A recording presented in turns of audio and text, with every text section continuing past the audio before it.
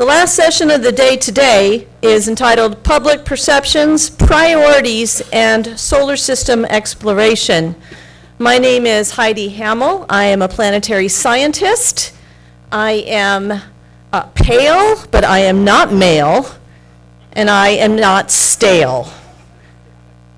This is the time for the women to take over the panels. I hope you notice that. So we are going to get into this here.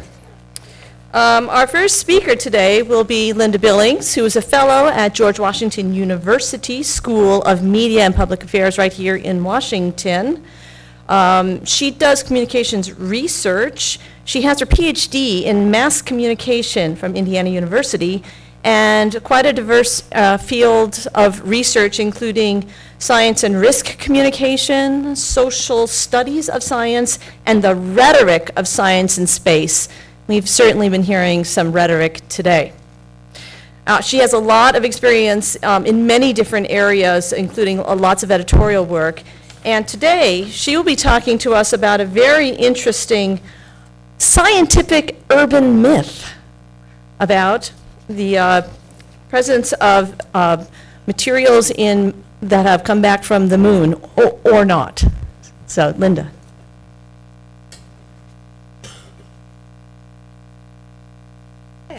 Slides.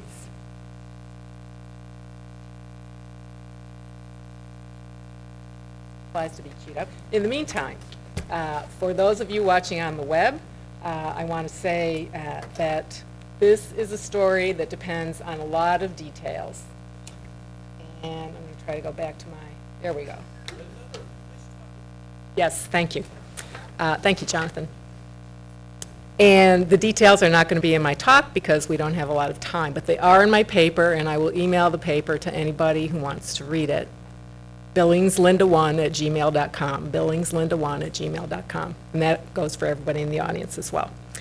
So, my story is about a survivor, or not, the story of S. mitis on the moon. S. mitis is Streptococcus mitis, a bacteria that probably all of us have living in our mouths right now, and I'll get to that in a minute. The story of how NASA technicians found a viable Streptococcus mitis bacteria inside equipment retrieved from the moon and returned to Earth by astronauts has been replicated widely and reported as fact for decades.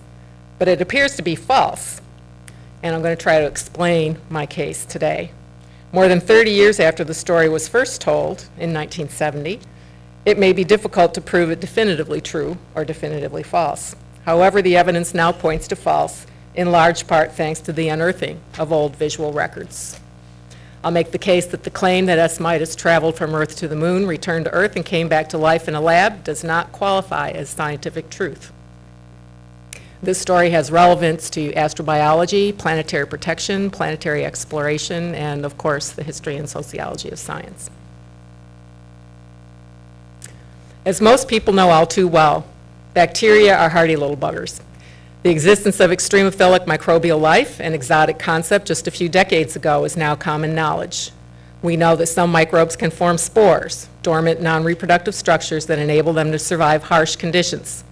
Thanks in part to 50 years of exobiology and astrobiology research, we know that microbes can thrive in virtually every sort of Earth environment known to science, and that some can survive radical changes in environmental conditions for years, centuries, or some claim even longer.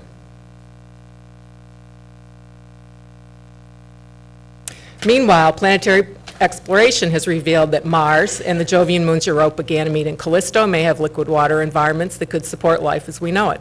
Maybe Enceladus, too. We've heard about this from previous speakers. For missions to these targets, planetary protection, the practice of protecting solar system bodies from contamination by Earth life and protecting Earth from possible life forms that may be returned from other solar system bodies, has become a complicated enterprise. And John Sarkisian asked a question at the end of the last session that related to planetary protection, and NASA's current planetary protection officer, Cassie Conley, is here to answer any questions about that. So let's get on with our story. Here are some, and dare I say it, facts about S. mitis. This bacterium is part of the oriflora of mammals. And there it is. I'll introduce you to it. It does not form spores. It lives optimally at temperatures between 30 and 35 degrees Celsius, which is approximately 85 to 95 degrees Fahrenheit, and it's commonly found in the human mouth. So think about this. Could S. Mitis travel from Earth to the moon, survive more than 2 years of exposure there, only to revive once brought back to Earth? And why were scientists and engineers even thinking about such possibilities in the 60s and 70s? Even before NASA came to be, the international science community was discussing the possibility of ET life and steps that might be taken to prevent forward and back contamination.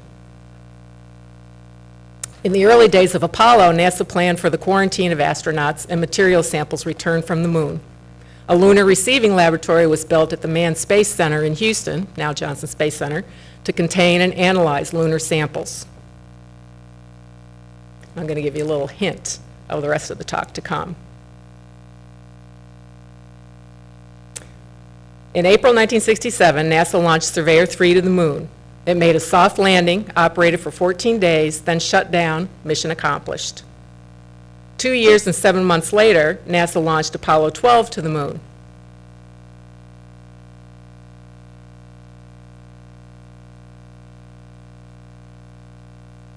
On November 19, 1969, Pete Conrad and Alan Bean landed their lunar module about 163 meters away from where Surveyor 3 sat in the ocean of storms. On November 20, the astronauts retrieved several pieces of equipment from Surveyor, including its camera. They stashed the camera in a sample pack, zipped it shut, brought it back to the lunar module, stowed it on board, and took it home to Earth. The crew returned to Earth on November 24. Photos that splashed down show they are not wearing their protective biological isolation garments.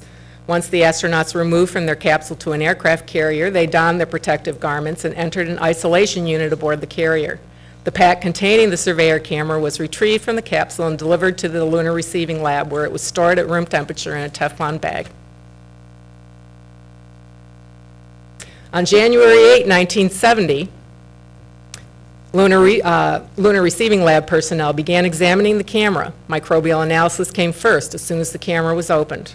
Working in a clean room environment, they performed standard microbial assays, and after 4 days of incubation, one sample apparently produced visible microbial growth. The apparently microbe-laden sample had been taken from foam embedded inside the camera.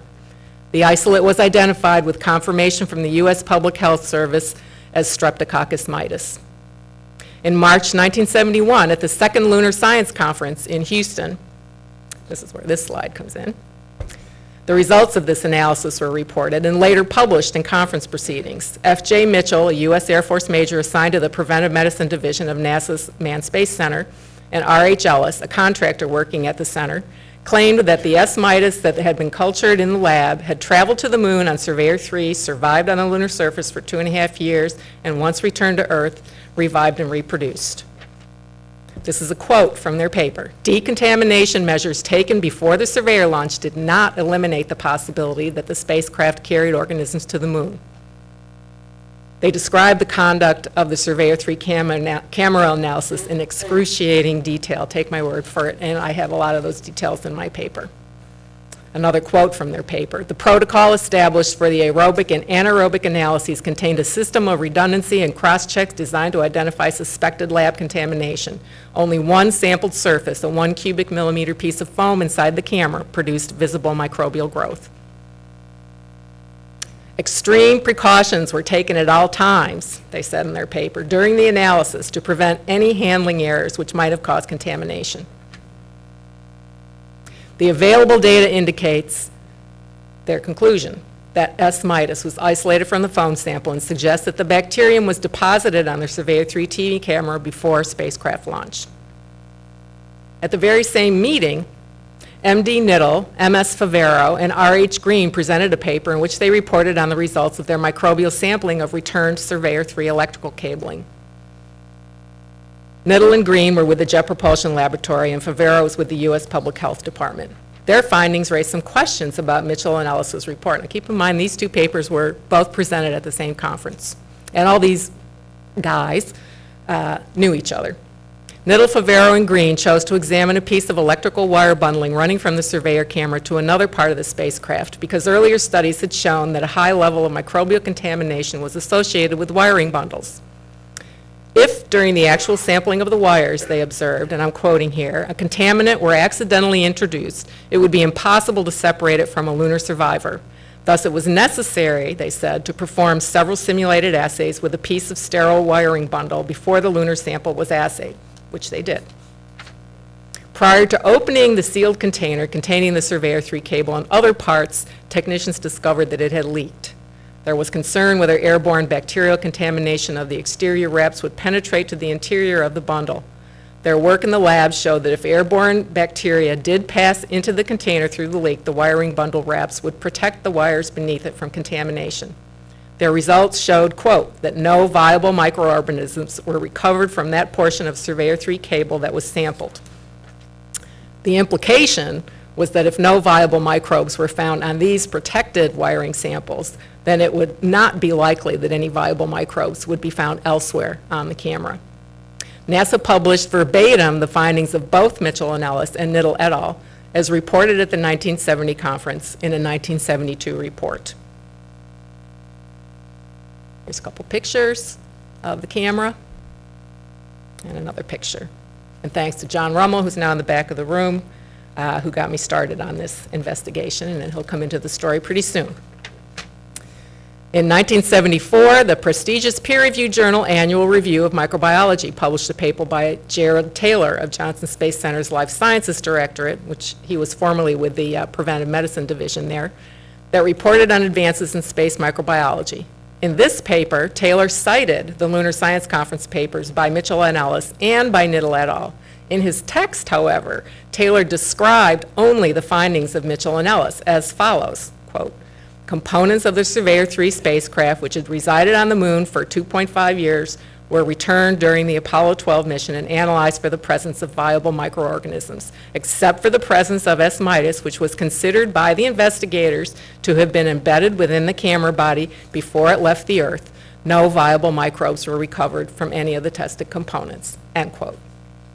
Over the next 3 decades, according to Science Citation Index, Taylor's paper was cited in 31 peer-reviewed journal papers in publications ranging from Icarus and Infection and Immunity to Microbiology and Molecular Biology Reviews, Microbiological Research, and Trends in Biotechnology. Meanwhile, in places ranging from NASA fact sheets, Wikipedia entries, and websites ranging from credible to dubious, the account of how S. mitis survived for 27 months on the moon and came back to life on Earth were widely reported as fact.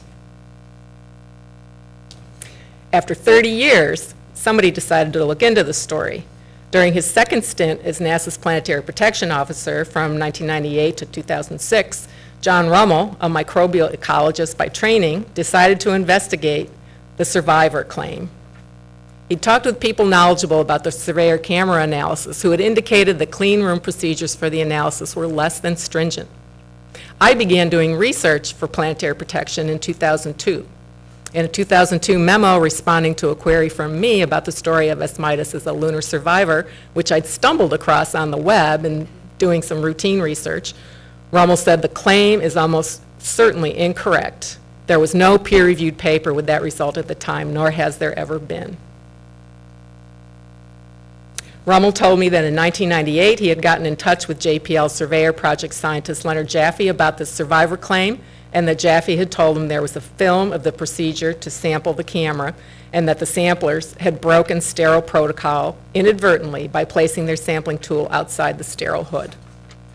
Jaffe passed along to Rummel a message he had received from his Surveyor project colleague Richard Green, remember R.H. Green, of the Knittel, Favero, and Green paper about the LRL analysis of the Surveyor 3 camera. Green had told Jaffe, quote, "You were correct. The sampling of the camera was suspect. I took movie film of the entire procedure and it shows up on it as well. I believe I still have the film somewhere in storage. If it would be helpful, I could try and find it." That's a long story too.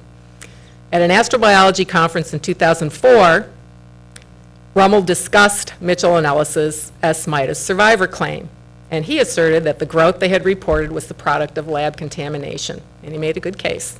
A 2004 paper on biological contamination studies of lunar landing sites, co-authored by Rummel and published in the International Journal of Astrobiology, also challenged the claim in a similar fashion. In 2006, I began exploring the story of S. Mitis on the moon in earnest, searching the web for other accounts. On a NASA Goddard webpage, I found a following Science Question of the Week, provided by planetary scientist David Williams of NASA's National Space Science Data Center. The question, can anything from Earth live on the moon? The answer, yes. Scientists, the S. Mitis claim was reported here as fact, and quote from this webpage, scientists concluded that the S. Mitis was inside the camera originally and had managed to survive on the moon. At the same time, I found a much more detailed account of the survivor story on a Marshall Space Flight Center website, Science at NASA, dated 1998 and headlined, Earth Microbes on the Moon, 3 decades after Apollo 12, a remarkable colony of lunar survivors revisited. This account reports on, quote, an inadvertent stowaway, Streptococcus mitis, the only known survivor of unprotected space travel. How this remarkable feat of survival was accomplished only by strep bacteria remains speculative, but the significance of a living organism surviving for nearly 3 years in the harsh lunar environment may only now be placed in perspective after 3 decades of the biological revolution in understanding life in its favored conditions. Talk about rhetoric. Another official NASA record found online, the Apollo 12 Lunar Surface Journal, Surveyor Crater and Surveyor 3, includes a transcript of astronauts Conrad and Bean's conversation while they were on the lunar surface, plus post-flight commentary from them and others, in which they address the story of S. Mitis on the moon. In post-flight comments, Conrad said, quote, the thing that had the bacteria in it was the television camera, the styrofoam in between the inner and outer shells. There's a report on that. I always thought the most significant thing that we ever found on the whole goddamn moon was that little bacteria who came back and lived and nobody ever said squat about it. Anyone who knows Pete Conrad would recognize that quote. And that quote was widely replicated, I think in large part because of its color. In his post-flight comments, journal contributor Ken Glover noted, quote, there is a distinct possibility that the microbes found in the Surveyor TV camera got there as a result of post-flight contamination.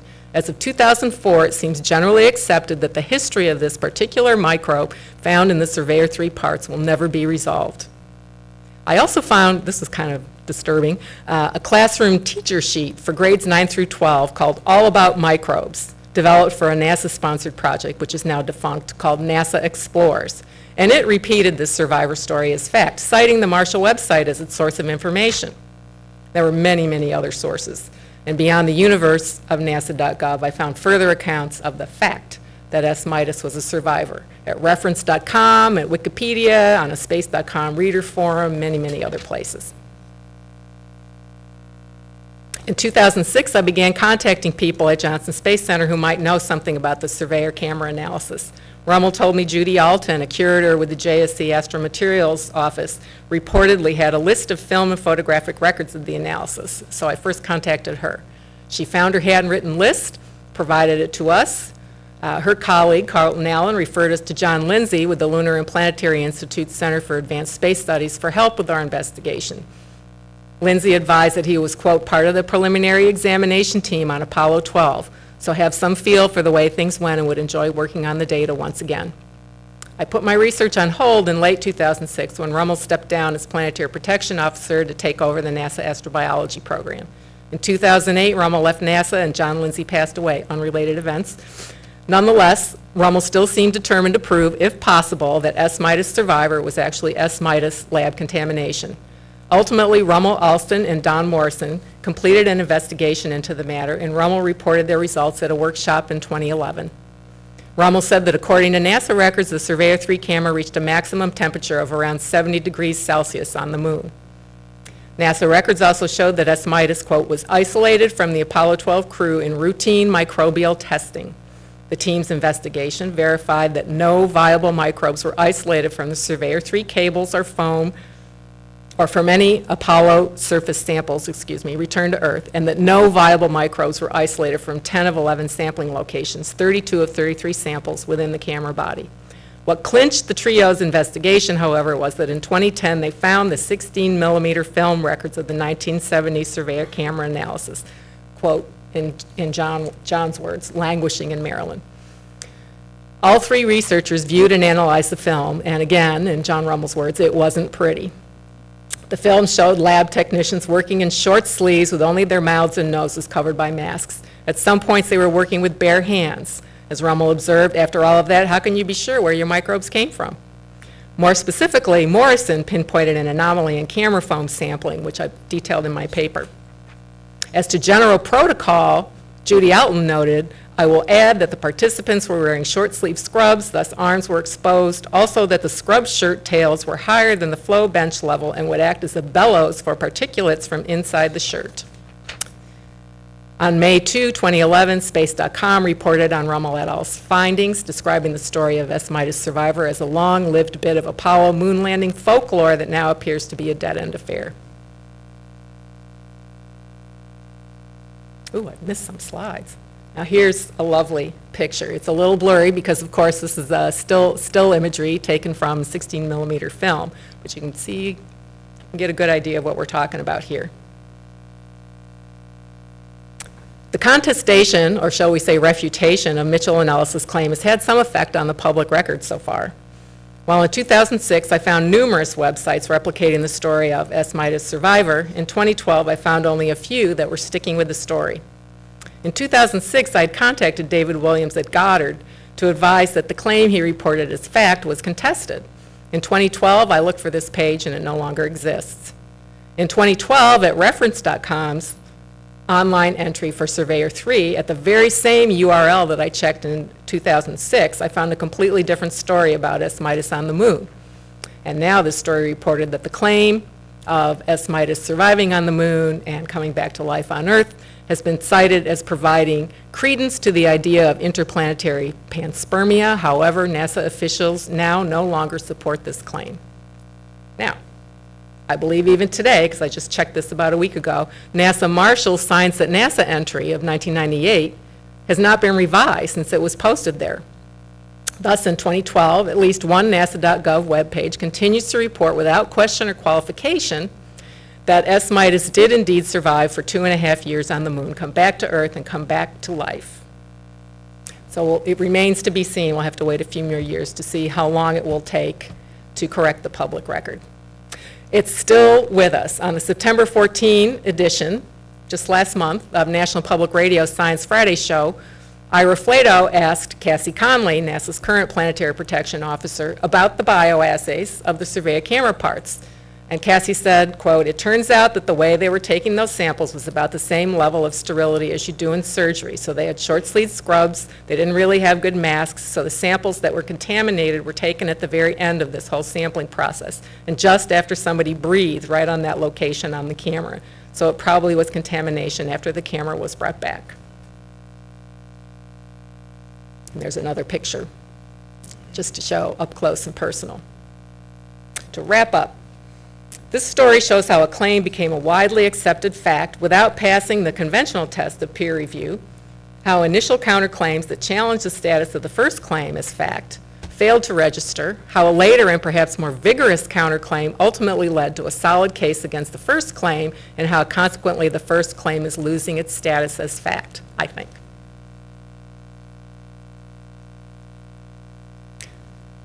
Rummel et al. Are interested in this story as a case that illustrates the importance of stringent compliance with planetary protection policy and procedures.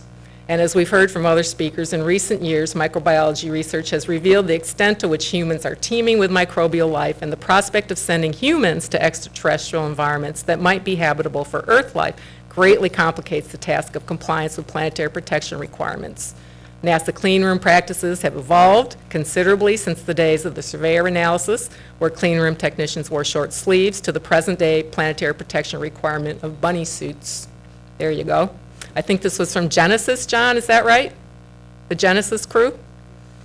Today, the scientific consensus is that it is not likely that terrestrial microbes could survive and thrive on the moon, and this consensus is reflected in planetary protection policy for missions to the moon, which designates those missions, Category 2, forays to a body of significant interest relative to the process of chemical evolution and the origin of life, but where there is only remote chance that contamination carried by a spacecraft could compromise future investigations.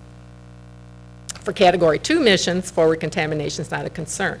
However, there is a concern that in extraterrestrial environments where liquid water might exist, and we've discussed many of them today, it could be possible for terrestrial microbes to thrive and replicate. And then forward contamination for missions to those targets is a serious concern, and planetary protection requirements are strict. So for planetary protection, this case illustrates, among other things, that microbes are everywhere, at least on Earth. Clean room procedures for microbial assays can't be too careful, and meticulous and complete records of such procedures must be made and preserved. For astrobiology, this case illustrates how difficult it will be to verify any claims of the detection of extraterrestrial life, something else we've been talking about today.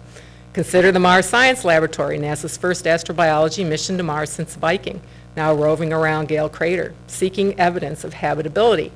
Questions will continue to arise from the press and the public and the science community about the possibility of finding life on Mars or in other extraterrestrial environments.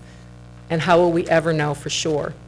For the history and sociology of science, this case shows how a claim that was never subjected to formal peer review became and remained a fact for decades before it was seriously challenged, and how it took visual evidence to finally make the case that multiple sources had made verbally.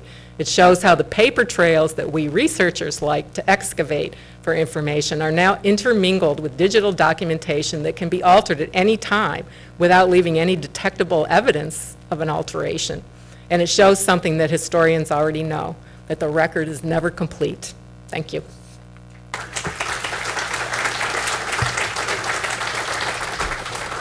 Thank you. Are there questions for Linda?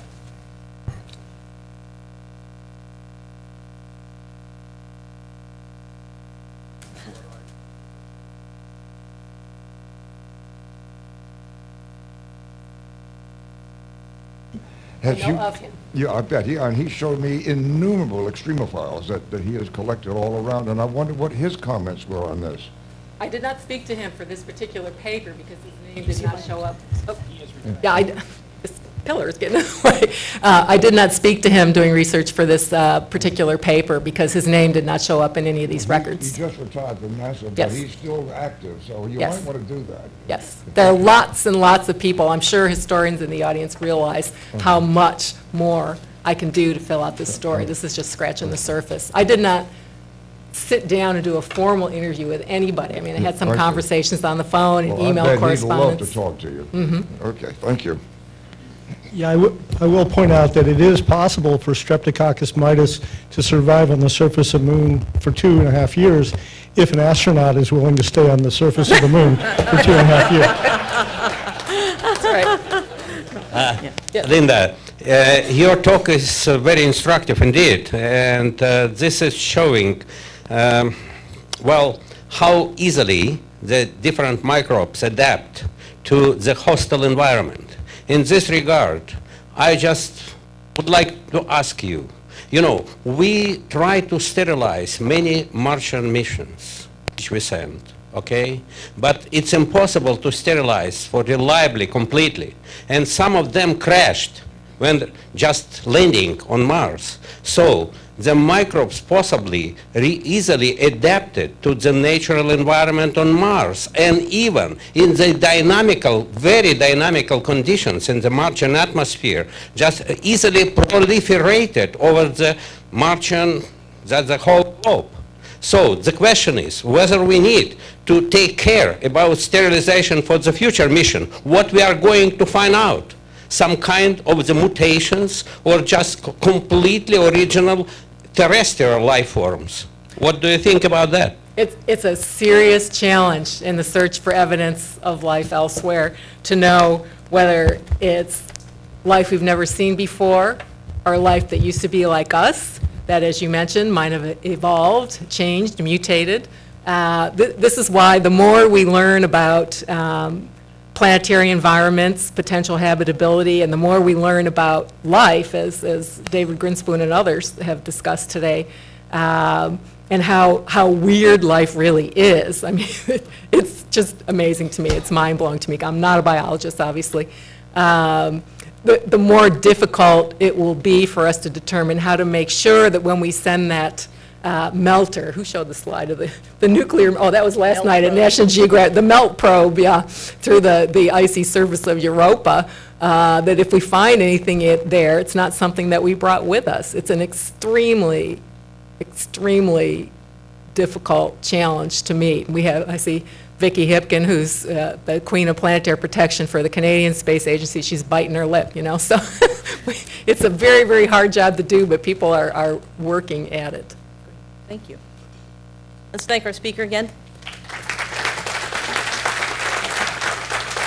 My only comment about that, Linda, is that, you know, somehow your work has been able to get this out of the web, and why can't they get rid of the story about the Mars being, you know, the size of the full moon out, which comes around every August like clockwork? If you could work on that one next, I'd really appreciate it. Our next talk by William Macaulay, Instant Science, Space Probes, Planetary Exploration, and Televisuality, unfortunately had to be withdrawn. There were visa troubles for William Macaulay, and he can't be here. But his paper is quite interesting, and if you are interested in the use of visual imagery in space, the history of how visual imagery came to be such a big part of this space program, I suggest that you do track that paper down because it is a very interesting read.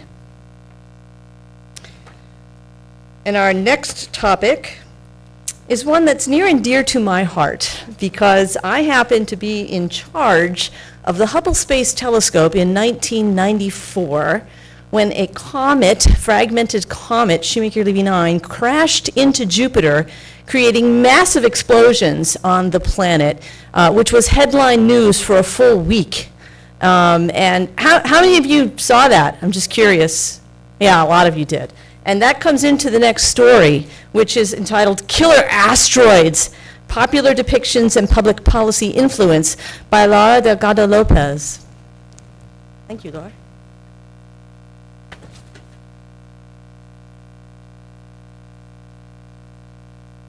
Hello, everyone. I'm really happy to be here. And before I begin, I would just like to acknowledge that this paper came as a collaboration between myself and Dwayne Day from the NRC, whom you've heard earlier this morning.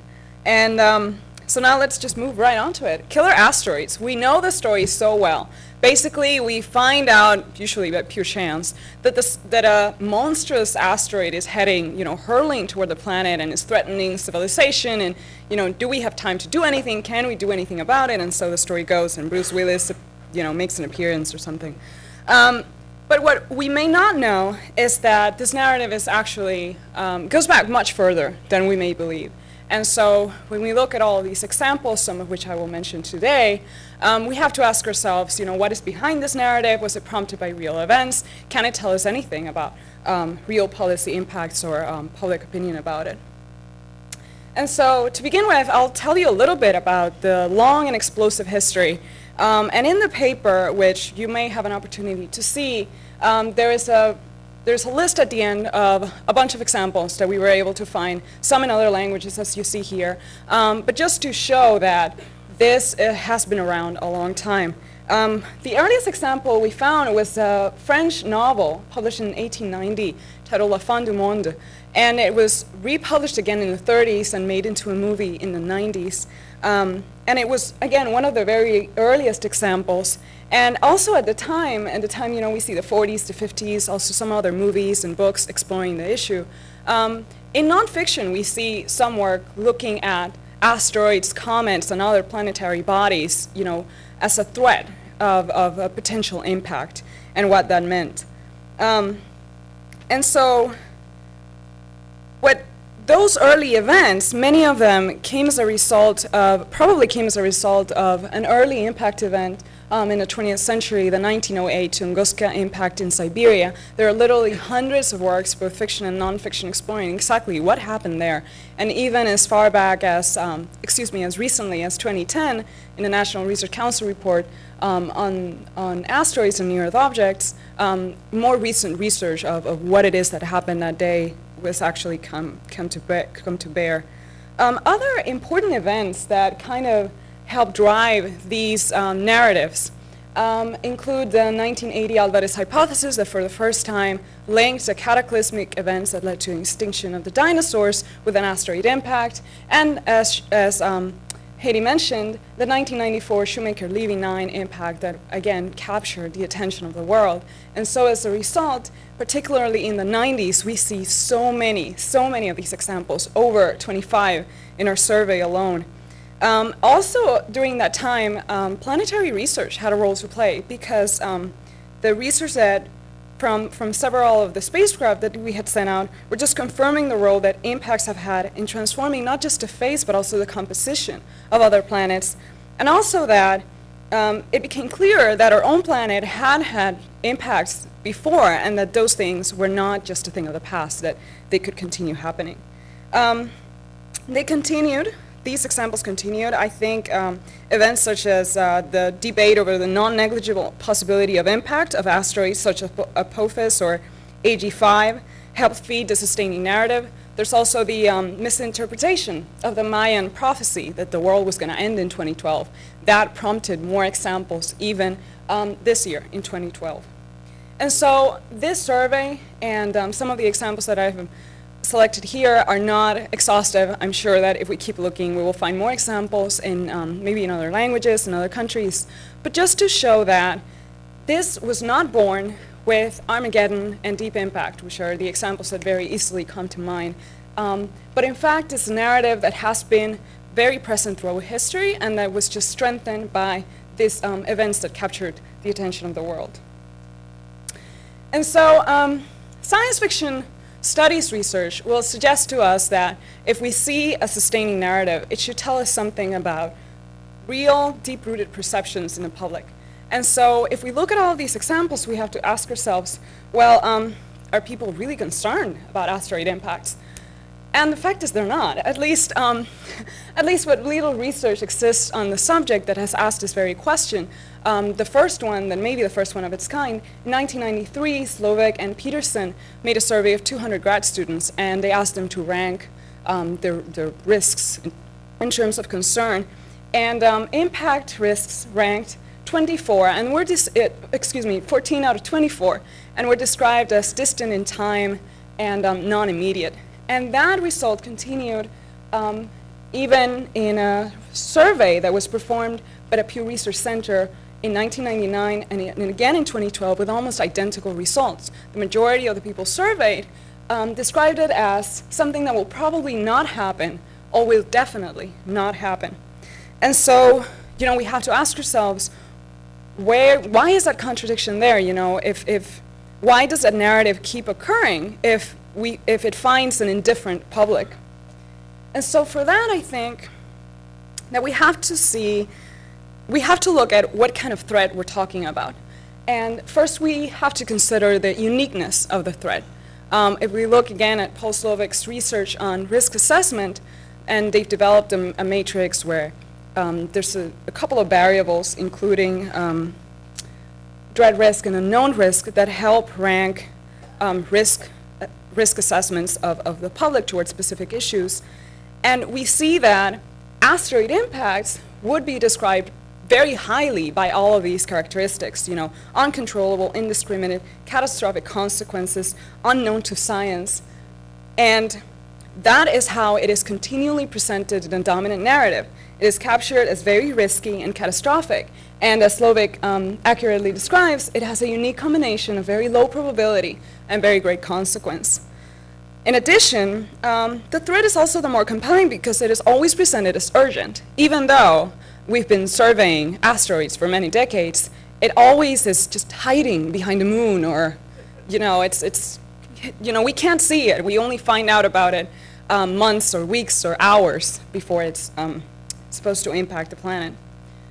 Another element that's interesting is the tools that we use to tell that story, the tools of the trade. And so I think that this threat is particularly visually appealing.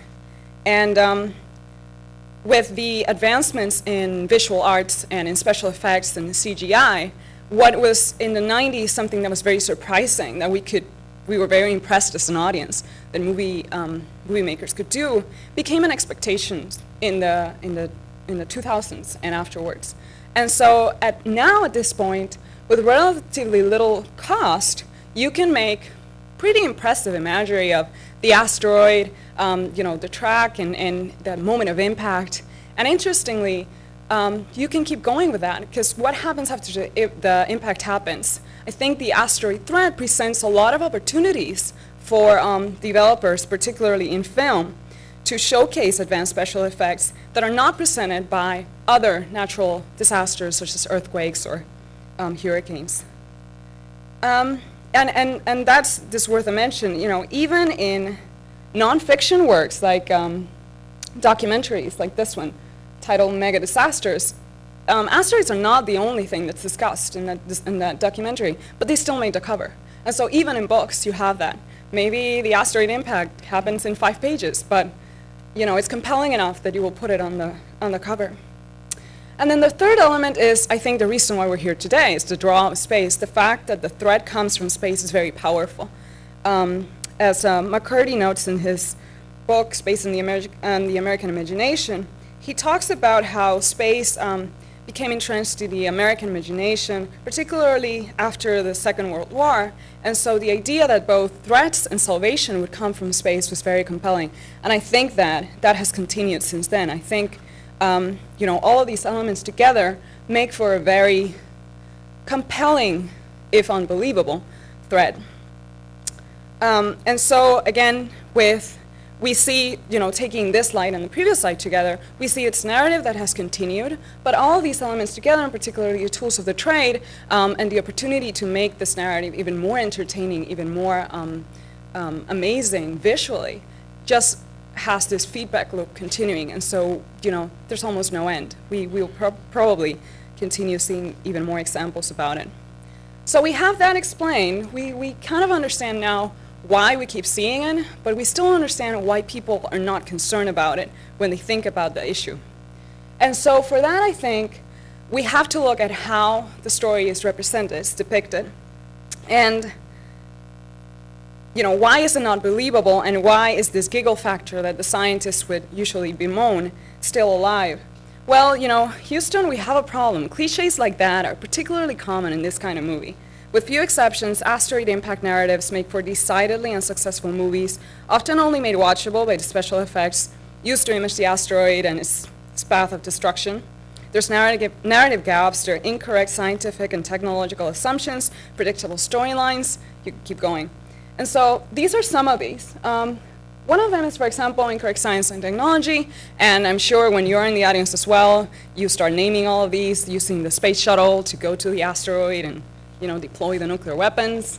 Another one that's interesting is this inflatedness role. It's interesting to me that in the real world, when we talk about the possibility of an asteroid impact and what do we do, there's all of these discussions about, you know, is it DOD, is it Department of Energy, is it NASA, is it all of it together? What happens with other countries? You know, do we want to cooperate with them if we want to solve this issue? None of that is in the main narrative. You know, NASA is automatically the source of the solutions, and they have this amazing budget that they can just take care of it. So, you know, it's fiction, but so a third element that, again, is also very interesting is this focus on science's limitations. You know, again, despite the fact that we've been surveying asteroids for decades, the asteroid is always a surprise. In Deep Impact, for example, the asteroid is found out by a 12-year-old with a not impressive telescope, not by a ground observatory, not by an academic institution, not by NASA, it's by a kid with a telescope. So, and then you see that also as well with the kind of fumbling with what do we do about it, do we even know what's going on? And then finally, and I think this is a very important point too, is that asteroids are not the focal point of the story. They are the cover to discuss a lot of other issues, namely American values, the true nature of things. You know, when crisis comes, you see the true nature of people, that kind of thing. And so I think as a result, there's no requirement from either the movie makers or from us, the audience, to have an accurate depiction of asteroids, because the movies are not about that. And so when you think of, again, Armageddon, you think about that scene that has been recreated in countless movies. You don't think about the asteroid as the main character in that movie. And so what comes to mind for us in the audience is not a film about a threat that should concern us, but one where individual characters and their successes and failures and a lively scene or two of destruction are the focal point. Again, believable enough to keep us entertained, but not to wake us up at night. Now, in contrast to that, we have our scientific understanding of the threat.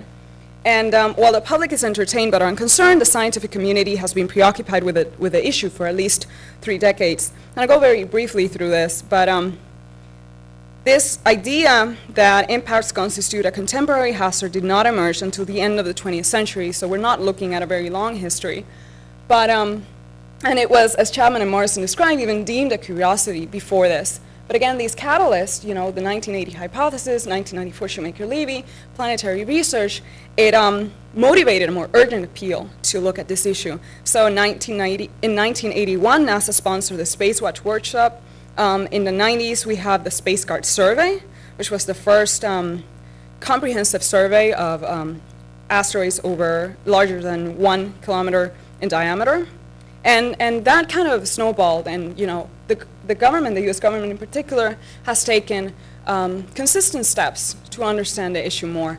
And there's about $4 million in funding that go to this issue annually. Now, as a result of all of this, scientific understanding of the issue has advanced greatly. So much, in fact, that, as Morrison says, astronomers have already assured us that we are not due for an extinction-level impact from an asteroid within the next century. Barring an unlikely strike by a large comet, we are not about to go the way of the dinosaurs, so you can breathe easy.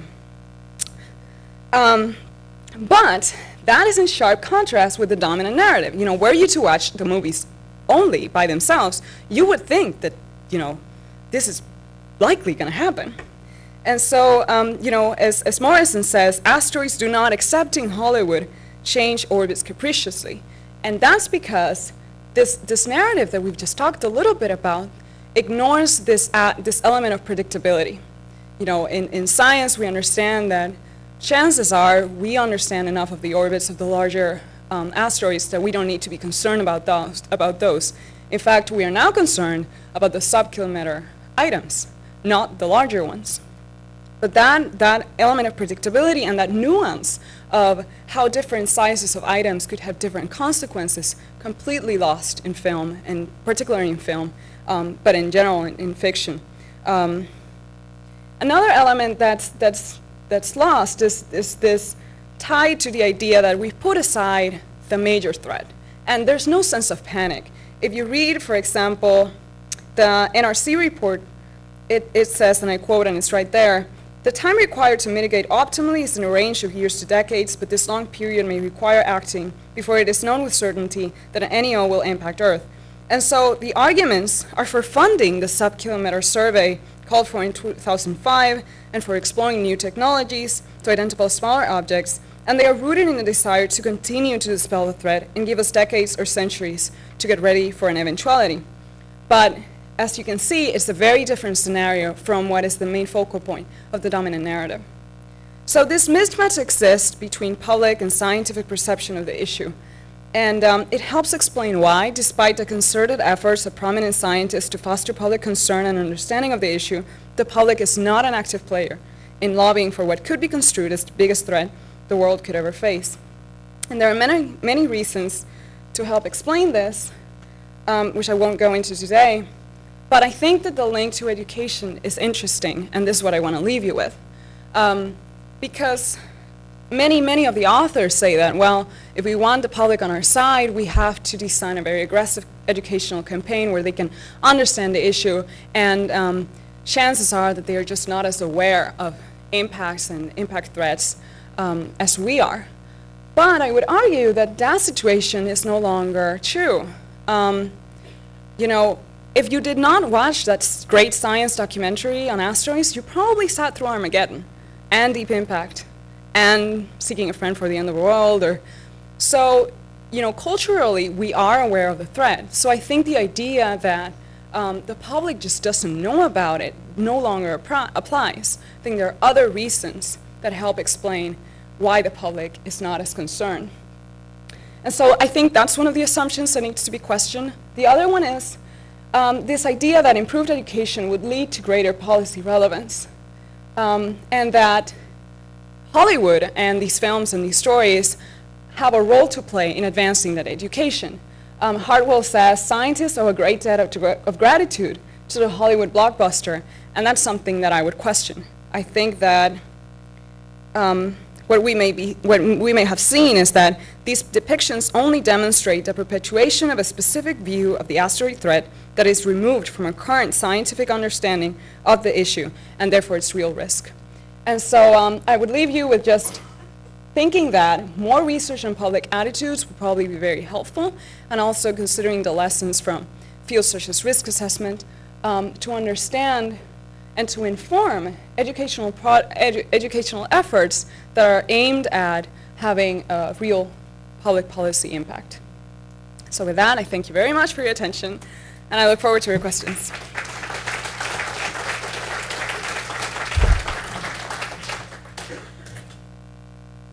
I realized that I forgot to read the bio, but I want to make sure that It's you not know. long. No, it's not long, so I'm going to read it right now so that you all know who Laura is.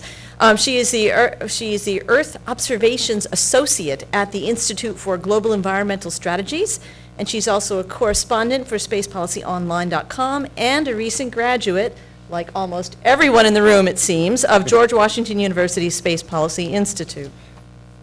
Questions? Torrance. Just a comment. It is a very interesting study. I appreciated it. I used to talk about the public perception problem with Gene Shoemaker quite a bit.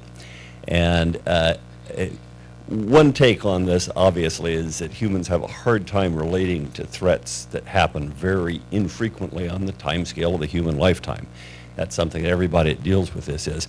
And it's interesting, just as a comment, to consider a thought experiment that in 1906, the San Andreas decided to break down in Coalinga instead of San Francisco, and the object that hit Tunguska was on a slightly different trajectory and took out downtown Moscow. We might have a different public perception. Yes, I agree.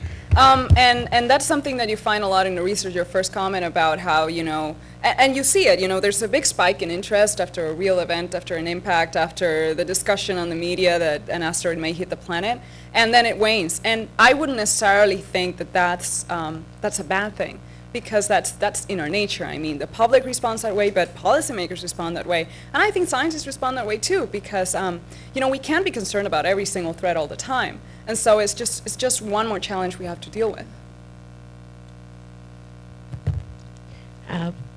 Marcia Freeman with the EIR magazine. It doesn't help me sleep too much better at night to know that scientists think that it'll be 100 years before there's a big impact. I think we need to know a lot more than we know. And there's a very interesting proposal. I was wondering if you knew about it or had any thoughts about it, that the Russians have made over the last year. It's part of the larger proposal was actually by General Permanov, who had been the head of the Russian space program, which is for a whole global coordination between global threats to Earth. It certainly includes something coming in here from somewhere else, but even the kinds of things that have large-scale impacts in terms of tsunamis, extreme weather events, which can affect a lot of countries, etc. And then a sort of more confined proposal for what's been called a strategic defense of Earth. Now, there are a lot of individual programs through the United Nations. You mentioned the U.S. programs, but really to bring this together in more of a global effort and to give it, you know, to take away a little bit of the giggle factor, as you mentioned, you know, and to say this is a scientific project that concerns us all globally, and the world's scientists are working on it. That's a great point. I am aware of it, and I think that, again, that shows a whole very interesting discussion that is missing from the dominant narrative. I think you would make a great film talking about how the different countries and the proposals that they have and whether they'll be successful or not.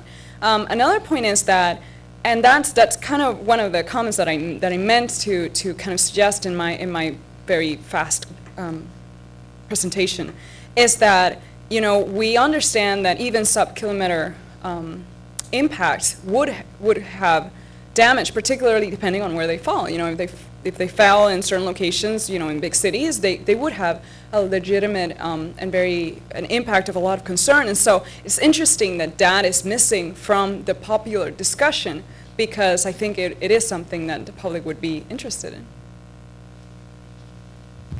Hey, Laura. So one of the slides had a dollar figure of about $4 million for tracking Earth or near-Earth asteroids, which I noticed probably about 2% of the budget of the movie Armageddon. But I noticed you also had another slide that showed statistics talking about the public perception and saying that you know, large percentages view this as a very low concern. Mm-hmm. Do you think that the public opinion drives the policy on that drives the low amount of funding? Do you think that perhaps the low amount of funding is the reason that the public is less concerned, or do you think that the two are detached? No, I don't think the public concern drives it. I think in this case, the public and the policymakers are in the same side of the table. And so, like you said before, their interest is spiked by real events, and they do put more funding in it. But then, when it's not, well, you know, other priorities take precedence. And so, I don't have any solutions to how you solve that. I think what the NRC is doing and what some in the community are doing are saying, you know, sub-kilometer impacts, we need to survey those, we need to fund what Congress asked for in 2005 to survey those objects is good. But I think that barring that very present and clear threat, there's not going to be that much attention given to it. Thanks. We'll have time for questions later, so if Lindley and you can save your questions for the panel, we'll certainly have time for that. But we do want to make sure we get all our presentations in. I just have a question. I want to take it, not for you, but you can answer it too. A survey. How many of you have ever seen a shooting star? All right, so you have seen an asteroid impact the Earth. You already have. So the statistics about 62% of the people don't think it's like going to happen, but it happens all the time every night. It's just a question of whether it's a really big one or not, all right? I know, and that's the point. She says people think of them as shooting stars. They don't understand what an asteroid impact really is because they have a Hollywood impression and they don't realize that asteroid and comet impacts happen every single day. And it's just a question of degree. All right, so that's something that we need to communicate a little bit better, I think, that we aren't just talking about a one-off dinosaur killer. The Tunguska event I like to show superposed on Washington, D.C., because it encompasses, the tree fall pattern in Tunguska encompasses all of Metro Washington, D.C. So it's just something to keep in mind. Good to show your Congress people.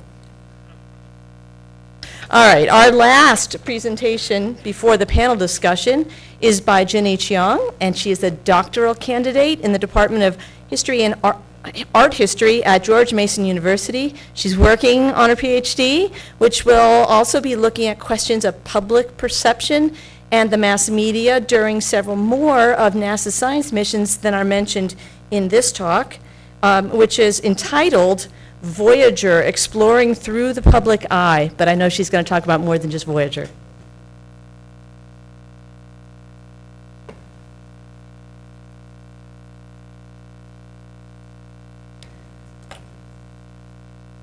All right, so how the public gets information has certainly evolved over the last 30 years. In the 1970s, the public relied on newspapers for information, and television featured only 3 major networks. Focusing on newspapers, the Voyager mission illustrates the process of how the mass media disseminated scientific discoveries to the public. The Voyager mission sent twin spacecraft to take advantage of an outer planetary alignment of Jupiter, Saturn, Uranus, and Neptune that occurs approximately once in every 175 years. Voyager 1 launched on August 1977, arrived at Jupiter in March 1979, and then Saturn in November 1980. I'll also examine the media coverage for Galileo's mission's return to Jupiter in 1995 and Cassini's return to Saturn in 2004. I'm hoping to show you a few of the significant changes in science communication through the evolution in mass media, as well as hint at what's happening in the public attitudes towards science. Press releases and press briefings acted as a conduit for journalists to gain information about a mission. The major newspapers published stories written usually by consistent journalists on the staff that followed space news. The articles carry different tones according to the writer's style and readership, and often the more entertaining ones popularize the science. What do I mean by popularizing science? Los Angeles Times science writer George Alexander provides an excellent example in his article for Voyager 1's arrival at Jupiter, published on March 1st, 1979.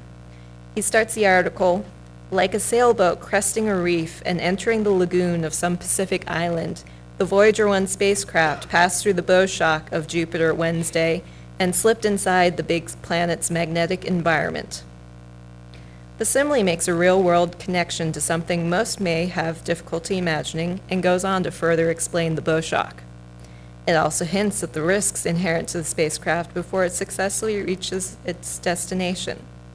Popularization isn't perfect. I'm sure that sailors or engineers might point out that the problems in making this analogy. However, these stories usually contain understandable writing and analogies as well as enthusiasm, which relates to a wider public audience than the audience that's already interested in learning about things like this. During the planetary encounters, the media coverage shifted from the planned science objectives to the actual scientific discoveries and images.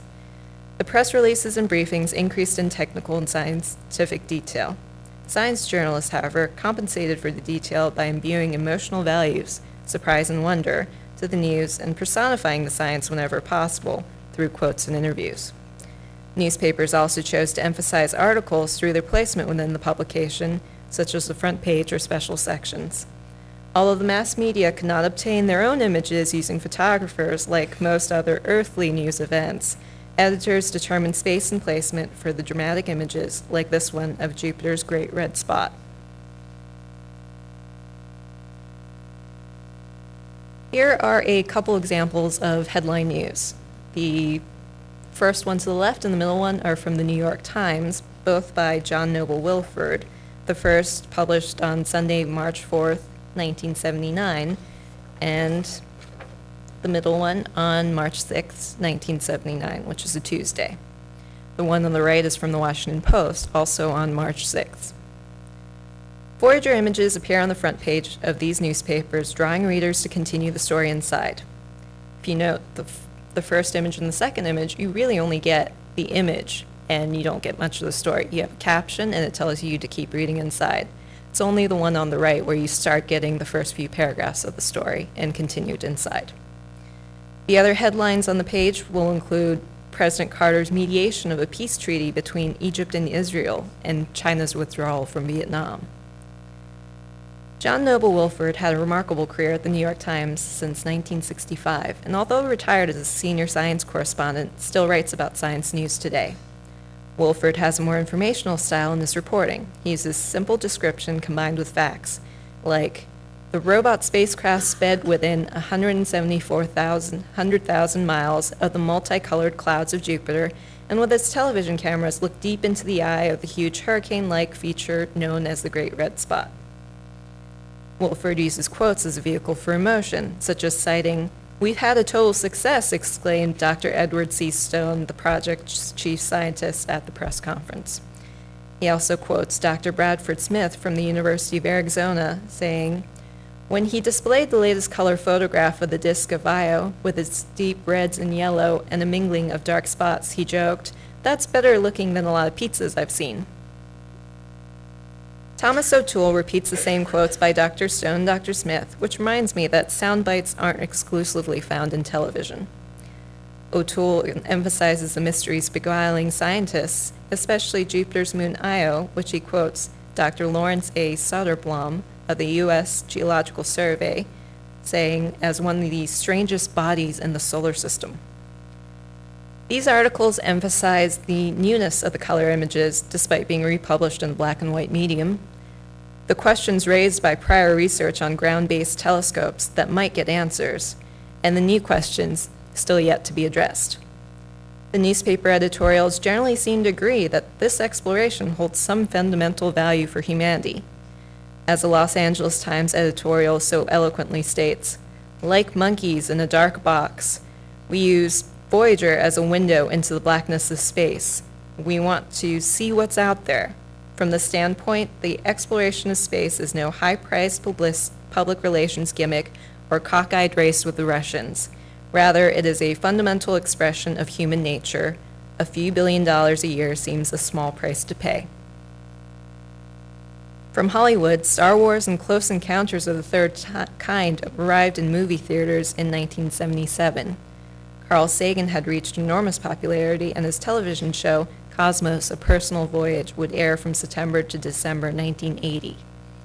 A JPL interoffice memo cited, Voyager 1's encounter with Saturn 1 month ago produced media response without parallel in the unmanned space exploration program. The total potential TV viewing audience was estimated at 100 million persons on 4 continents. Voyager represents traditional media reporting, where the journalists flocked to get news about the mission. When public affairs worked with the journalists to provide backgrounders and hold press briefings, and the journalist became the primary communicator for science news.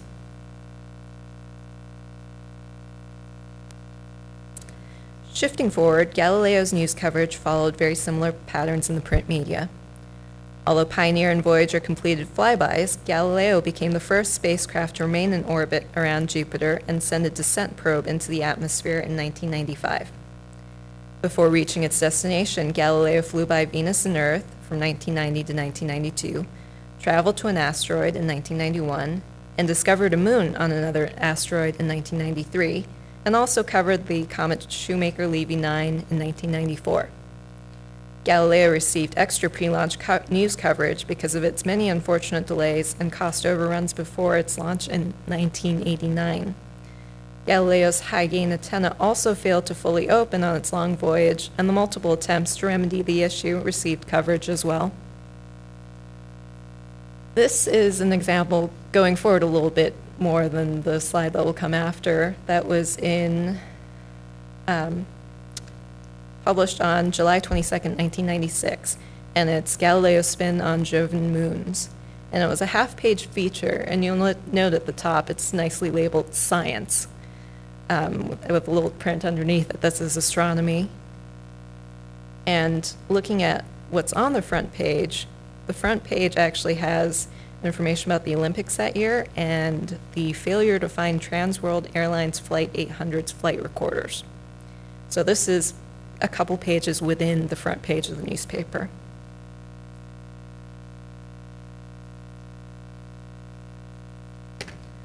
This is a word cloud for some subset of Galileo text taken from the New York Times and Washington Post from December 3rd, 1995 to January 24th, 1996. In an attempt to gather information in new ways, I tried using this word cloud to visually interpret textual data, and it makes frequent works bigger, which can vary depending on the algorithm used to determine their importance. The next slide actually shows a more organized variation where we can see more interesting results. Here I'm going to pick out another pair of front page articles to examine a bit from December 8th, 1995. From the New York Times, Wilford published, "Probe Pierces Jupiter's Clouds and First Interior Look at Planet." He quotes Dr. William O'Neill, the project manager, as being ecstatic, and Dr. Torrance Johnson, the chief project scientist, saying, "This is really neat." Wilford reminds his readers about the antenna failure that will result in fewer pictures and none before next summer, although software advances will allow the mission to complete 70% of its science objectives. The Washington Post staff writer Kathy Sawyer published, "Galileo starts tour of giant planet. After 6-year trek, spacecraft first to transmit from Jovian skies." She poetically uses descriptions like the first tiny emissary to send messages from inside the atmosphere of an outer planet, and also kamikaze probe dispatched from the mothership.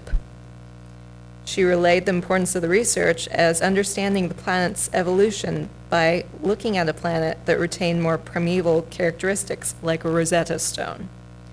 The article focused on the probe's path to descent, like a celestial ballet, as described by William O'Neill. Sawyer also mentions a quote from Carl Sagan from a televised chat where he says, "It's a very exciting moment to be alive and interested in these issues." Going back to the data from the word cloud, we see some unremarkable words like scientists or atmosphere. minutes gets repeated from both the orbital insertion and communications time. Billion refers to the $1.3 billion price tag and 2.3 billion miles traveled since launch. While this method gives me the common words, it turns out the uncommon descriptions seem much more interesting to see what these writers use to explain complex phenomena in so many different ways. The Galileo mission at this particular time seemed less immediate and definitive from long delays in data and images.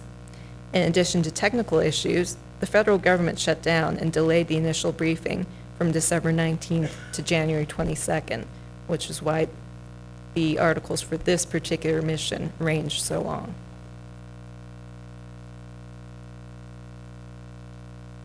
Moving on to Cassini, the Cassini mission became an international endeavor between NASA, the European Space Agency, and the Italian Space Agency. The Cassini spacecraft also carried the Huygens probe that would be released into the atmosphere of Titan, Saturn's largest moon. Cassini-Huygens launched on October 15, 1997, and finally arrived at Saturn on June 30th of 2004.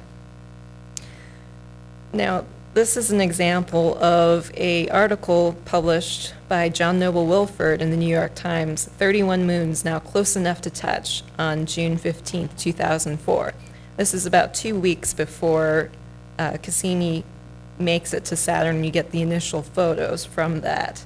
And I have this here because I want to point out, for newspapers, there's something called above the fold and below the fold. Above the fold, here on this particular page, while it is the Science Times, so it's still within the newspaper, but for the front page of this particular section, you have something about hair restoration techniques, which apparently to the editors was more important than this preview of Saturn's moons. And also inside, and a couple pages later, I found interesting, there's an article by Kenneth Cheong, Making Science Fact, Now Chronicling Science Fiction. And it's about Donna Shirley, who managed the Mars exploration program and led the team that built the Mars Pathfinder rover, has become the new director for the Science Fiction Museum and Hall of Fame in Seattle. And there's some comments in there about using science fiction to excite and teach people about science. So I have this particular example because I like the juxtaposition of these various elements here. The 1997 Mars Pathfinder landing may have become the first event to make the groundbreaking transition into digital media and redefine how the general public learns about outer space. The New York Times reported 566 million hits in 30 days and 47 million hits as the highest number on a single day, which surpassed the pre-landing estimates. Here's the artistic word cloud, and here's a more readable one. This was generated, again, from selected articles from the New York Times and Washington Post, and this time it's from June 30th, 2004 to July 3rd, 2004. Voyager wrong page. By 2004, I can't just talk about newspapers anymore as a source for information because we're firmly into the digital age. While newspapers' sources decreased, I'm finding more short mentions on cable news shows and web publications like Space Daily.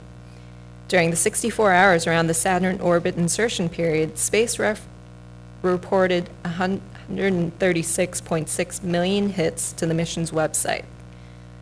When Huygens landed on Titan, ESA reported on their website that they received 919,000 external visitors and 6.8 million page views on January 15th, 2005. Looking at this word cloud, Carolyn Porco, lead for the Cassini imaging team, appears because she gets quoted a lot in the news coverage. Wilford quotes her about the beauty and clarity in the black and white images as just mind-blowing, while explaining that color would have reduced the total quantity possible. Porco presented the TED Talks in October 2007. The TED conferences invite speakers to discuss ideas worth spreading, and their videos have been available online since June 2006. Her visibility on the web is a development of the digital age, and that still continues to draw visitors and new comments about these amazing images. While Cassini made its own new scientific discoveries, Voyager technically claimed the new status more than a mission returning for further observation. Cassini images have also been labeled as art in some online communities and blogs. In comparison to the Hubble Space Telescope's popular brightly colored images, Cassini images often hold a stark quality in black and white that emphasizes the contrast in space. The Voyager mission illustrated how the mass media traditionally advanced scientific discoveries into the public understanding. The information from the press releases and briefings presented technical science that the journalists expanded upon to make the stories interesting for the public.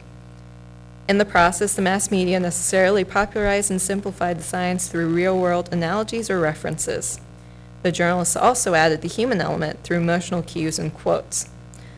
Although journalists often attributed surprise and wonder to the scientists, they also made statistical or philosophical appeals for their audiences to feel wonder as well. A small robotic spacecraft hurtling millions of miles, learning something scientists had not known before, or even simple curiosity as a driving human characteristic. In addition, the images became both a source and evidence for wonder. Viewers might feel awe over the planetary snapshots, and they might also be amazed at the technological prowess necessary in obtaining the picture through robotic eyes.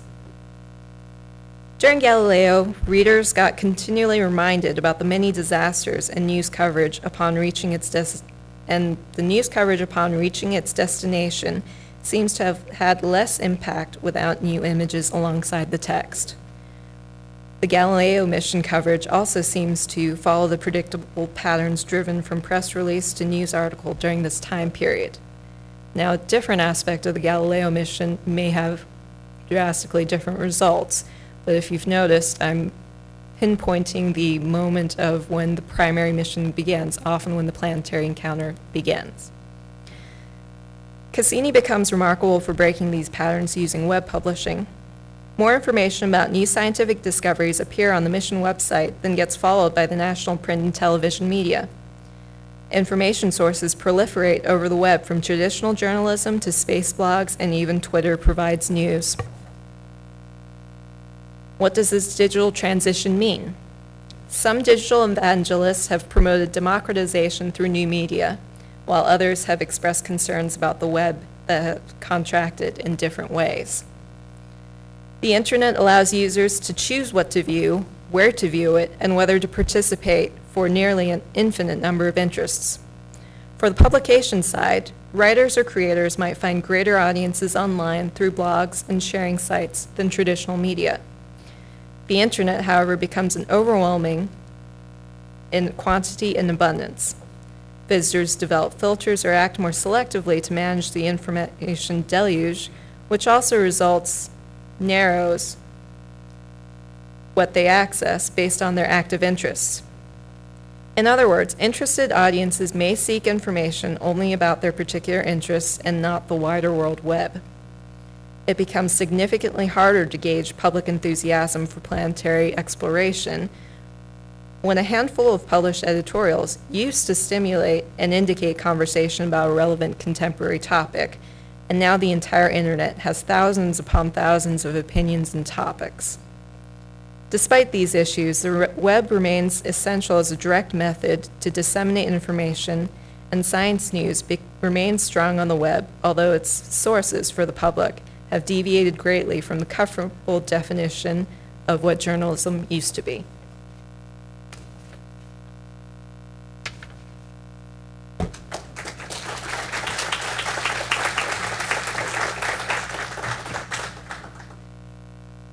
Do you have questions for this perfectly timed talk?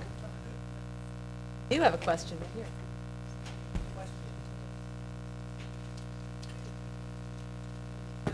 But you mentioned digital publication and the use of websites. So from my insight is inside JPL's media relations and so forth, is that there's now perceived a tension between traditional media and our use of web publication. Is the same time is that we, NASA, JPL, want to market ourselves to traditional media. At the same time, we're also trying to sell ourselves directly to the public. And sometimes from the outside perspective, those two things seem to be in conflict.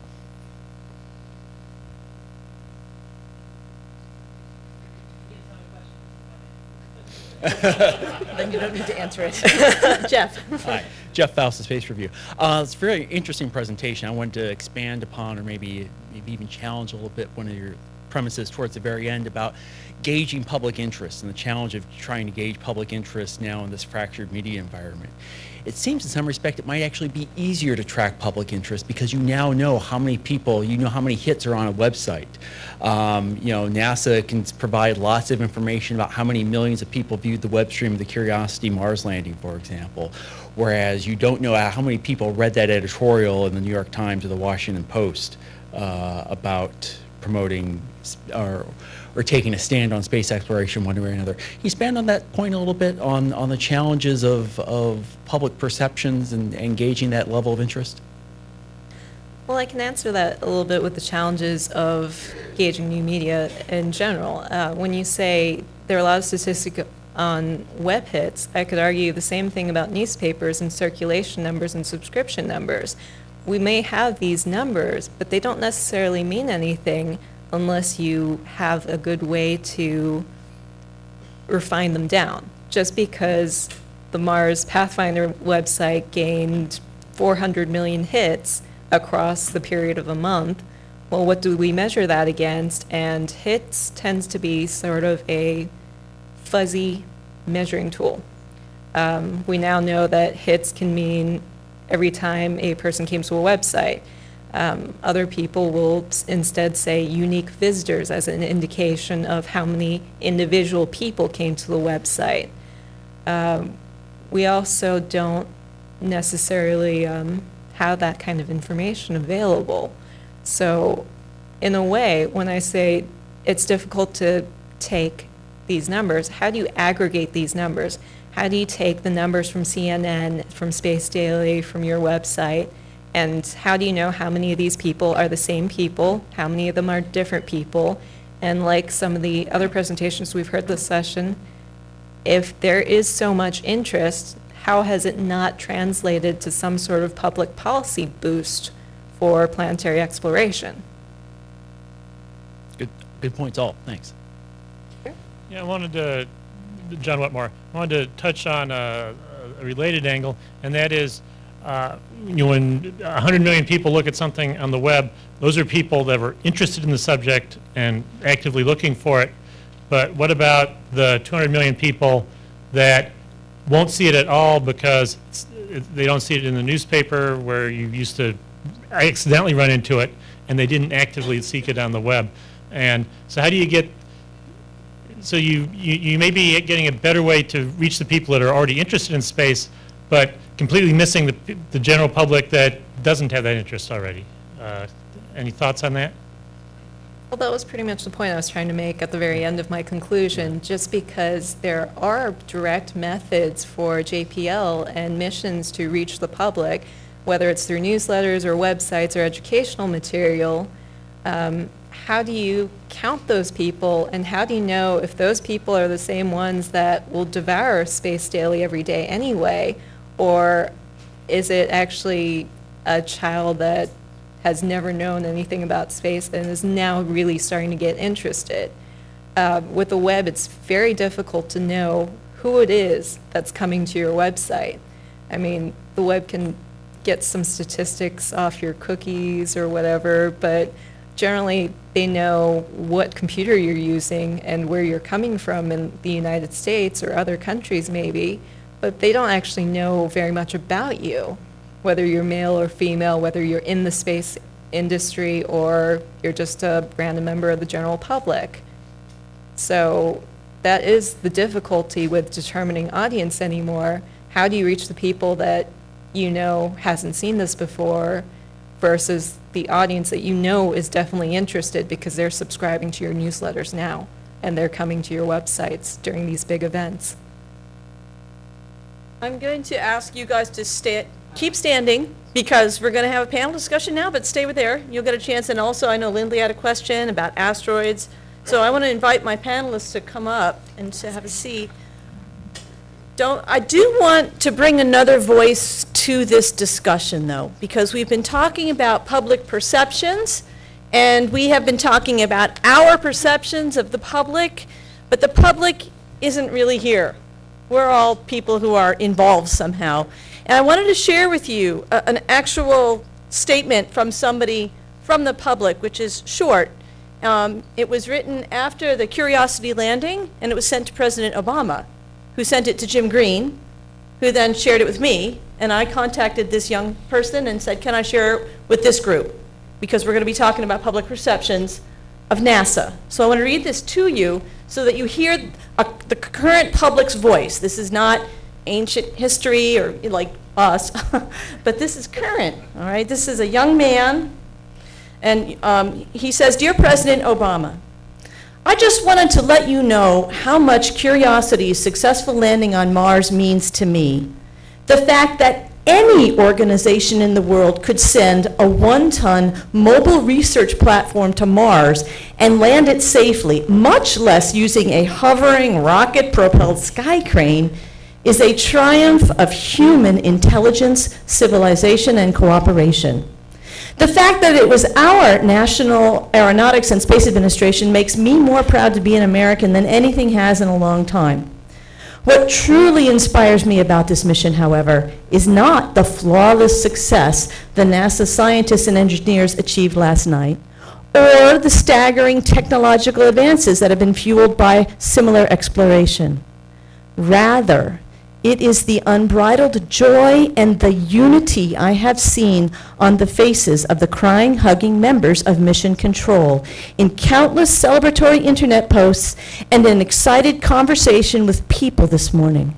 I am 20 years old, and the only times I can remember feeling as close to my fellow Americans as I do now have been during national tragedies. The unifying effect of scientific expeditions like the Curiosity and the Apollo landings is incredibly powerful, all the more so because it is born out of triumphant national success rather than sorrow. Please continue to fund NASA and its expeditions. In so many ways, we lift ourselves up when we shoot for the stars. Sincerely, Isaac Larkin. Beyond the nationalism in the statement, which is laudable, I think it touches on the unifying themes that this brings to all of humanity. Like Apollo did, that wasn't just the US, although it was, but people around the world were looking at the moon and knowing that humans were walking on the moon. People around the world were looking at Mars when we were landing on Mars. And I think that is an aspect that we need to keep in mind. That's what touches people. We're talking about people here, and if you noticed on her word clouds, scientists appeared a lot, and I think it's because it's people. So, you know, we're at a turning point here for planetary exploration. We've been at turning points in the past, as we heard from John Logston and others. Nevertheless, we are at a turning point right now, and we know from letters like this that the public perceives planetary exploration as a priority for NASA. It's a question in my mind whether NASA perceives planetary exploration as a priority for NASA. We have a choice whether or not we can have another 50 fabulous years doing amazing planetary exploration, or whether we will retreat to being monkeys in a dark box.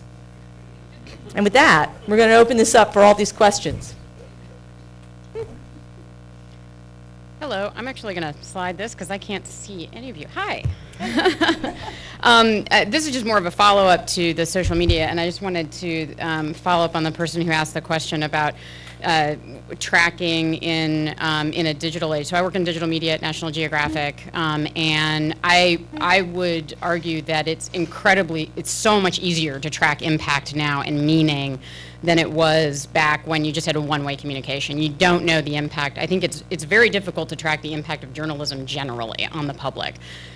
Just last night we had Bill Nye the Science Guy hosting an event at National Geographic, and for all intents and purposes, you would think he's like not relevant to more recent generations, but how many people stood up in the audience and said, you changed my life, you're the reason I'm in science, you're the reason I'm an engineer right now, you're the reason I'm, you know, studying what I'm studying, or just tonight you've changed my mind to go study something else. And you know, public figures like him and journalism will never know how many people those stories inspired. I remember Voyager being covered in every, like, it might not have been one story I read, but the collective impact of Voyager had an impact. And that's very hard to measure, but in social, we can actually measure that engagement now. We know how many people are talking about it, who are commenting on it, who are sharing it. We know the extended impact of that. We can track with social flow, the whole, like, we have this unbelievable, almost too much information about how much engagement and sharing is happening. So I would just I would bring that in and factor it in more as a commentary, because I do think the tools are out there. We do know demographics. We do know exactly where everybody lives. So That's great. Thank you.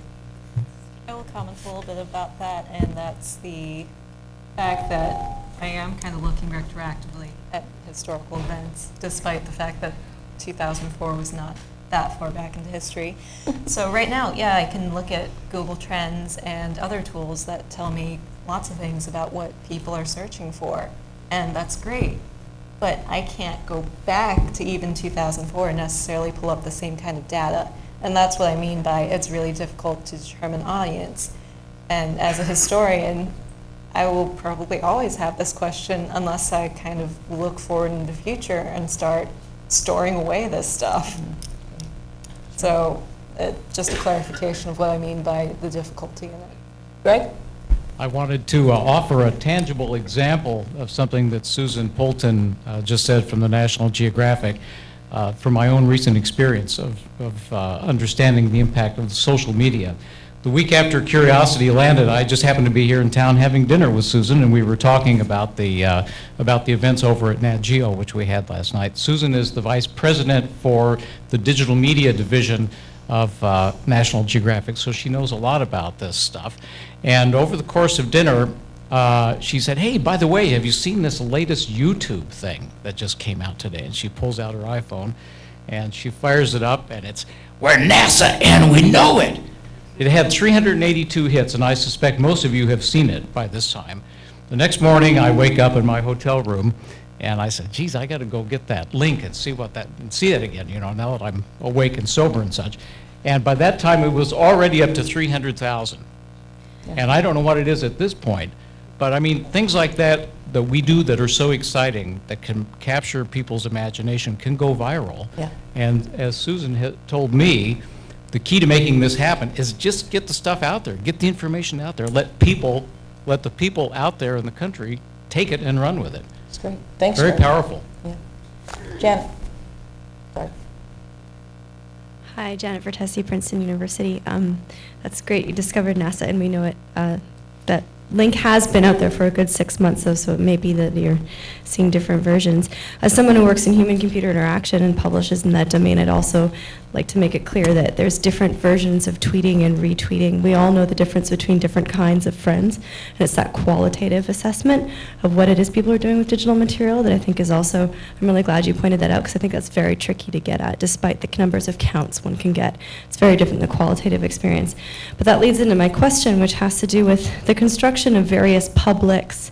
And there's something about the use of the monolithic term public, again, that is effacing the fact that these media and these personages, whether you're making a film or whether you're a reporter, that you're not just seamlessly reporting or seamlessly producing something, but you're also producing a particular public and a particular audience. And I'd really like to know a little more about the fine distinctions between, you know, if you're writing for the New York Times, it's very different than if you're writing for Science Daily. It's very different than the big spreads on Voyager that I remember seeing on National Geographic when I was a child. If you're producing, you know, documentary films, it's very different than if you're producing Deep Impact, et cetera. So I'd really like to know a little bit more about the fine-grained distinctions in publics that NASA is speaking to and the variety of different media that they're using to do that. Thank you for that, because it's actually far more detail that I would go into in a paper, but wouldn't be able to do in a presentation. And I try to meet that challenge by trying to go across a variety of major national papers. So today I think I talked about the Washington Post, the New York Times, and the LA Times. I took a variety of more papers than that to try to get more of an aggregate sample with different kinds of audiences. And I recognize that a newspaper reading audience is often a somewhat more educated audience who wants to pay attention to what's happening in the news. So in and of itself, I've limited the public to that particular sub-segment that is either reading the paper or watching the nightly news, which is actually most of the hits that I get for even Voyager coverage. It's the evening news from the 3 major networks. From that, there's also things like the magazines you mentioned, like National Geographic. I can look in Newsweek, which is definitely a different audience than National Geographic. I actually do tend to stay away from the more specialized publications like Aviation Week, because I know that that audience is very self-selected in wanting to see that news. So I've even looked at kind of not so great newspapers like USA Today to see if they do mention these missions at all, because it's a great source that's a quick, easy read, and it's found in hotels all around the United States. So I do kind of toss around the public in my presentation a lot without making this specification that it's a very special public that chooses to keep up on national news and chooses to keep themselves informed. To answer your question more generally, I think NASA is very aware of the different audiences that are out there, and they do track things like USA Today, public news. I mean, the New York, they were working on the Times Square because they know they're reaching a different audience in Times Square than they would in the New York Times. So they're very aware of that, and that factors in. Let's keep going so we get a few more questions in. And I know, Lindley, you were very patient last time, so I'm going to call on you now. Thanks. Lindley Johnson, your local planetary asteroid defense officer. The question is going to be for Laura, but I also appreciate the thoughts of the rest of you. Laura, you pointed out that the public doesn't seem to be worried about the asteroid threat. And I'd like your thoughts on how much that perception might be influenced by the storyline that you see in all these popular movies and fiction stories that as you pointed out, the public seems to think NASA has all this money and we can do anything. You know, we can land a 1-ton spacecraft on the surface of Mars. And the storyline always gets to a happy ending, you know, that NASA might be trials and tribulations, but we always save the day. And so how much do you think public perception that public perception comes from always the happy ending to the movie? Well, it's a little bit more complex than that, in the sense that I am using those examples to read public perception. So I don't think they are driving public perception. I think it's a feedback loop where, as an audience, this is what we expect, and so that's what Hollywood gives us. So, you know, I think that. So you think there's this expectation on the public that NASA is going to be there to save the day? Oh, absolutely. Oh, yes. Yeah. Oh, yes. They may not know about many of the things that NASA does. They're surprised every time, you know, the general public that doesn't follow space all that well, that kind of the segment on the public. But I think if they knew that that threat was coming, they would pretty sure they would bet that NASA would solve it. We're a victim of our own success, Lindley. Yes. Yeah. Yeah, well, it's always an interesting bar conversation when I tell people what I do, and they talk about, you know, well, NASA's, you know, obviously got the wherewithal and the material to, you know, to prevent this, and it's always an interesting perception from them when I tell them that, no, we really don't. At best, we might be able to find them right now. I think, though, it's clear that the public perception is that NASA has a whole lot of really smart people. And if they discover an asteroid coming in, that NASA would marshal its resources and put all those real smart people on the subject and try to get something done. You know, I talk about this a lot in public lectures, and you know, even though one of your conclusions was that education is not the answer I think that was sort of what you said. I've found that people honestly don't know about things like comet impacts, asteroid impacts. They get those little wake-up calls, like you said, and then they kind of drift back into complacency. But I do want to say that, you know, there were things that were threats, and I want to make this analogy and maybe have you comment on it. People didn't used to wear seat belts, ever. Like when I was a kid, you know, throw all the kids in the back of the car and drive off. But now everybody wears seat belts, because we've learned that it is important for saving lives. Do you think there's an analogy? One is, my conclusion was not that we should stop the education effort. Please let me clarify that. I think NASA should continue to educate because we have to, because a learned society is a worthy goal, and you know, we have to continue that. But what I meant to say was that if the goal is to drive public policy change, then you know, you may find that education may not lead you to that. Education in and of itself will be a worthy goal, but maybe it won't lead to the public policy change that you want. That was the point.